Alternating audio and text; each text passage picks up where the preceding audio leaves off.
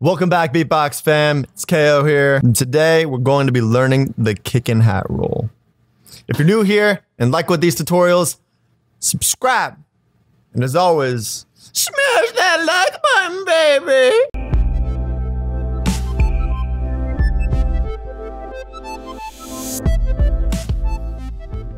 Yeah, so the kick and hat roll, guys, it's pretty easy. You're combining two different techniques, which we've already learnd. TKs, and you're just closing your mouth. Sounds easy enough, right? So you close your lips semi-tight, as if you're gonna do a lip oscillation, and then you push TKs behind it. So it's like this. It's creating this raspberry-like sound. It can be understood as a kick drum with TKs behind it. Jab. So this is the first tutorial that I'm doing where we're combining two different techniques that we've learned and we're creating this new technique. Kick and hat roll, you know what I mean? It has the illusion of a bass drum with TKs behind it. Hope you enjoy this tutorial and I'll see y'all in the next video.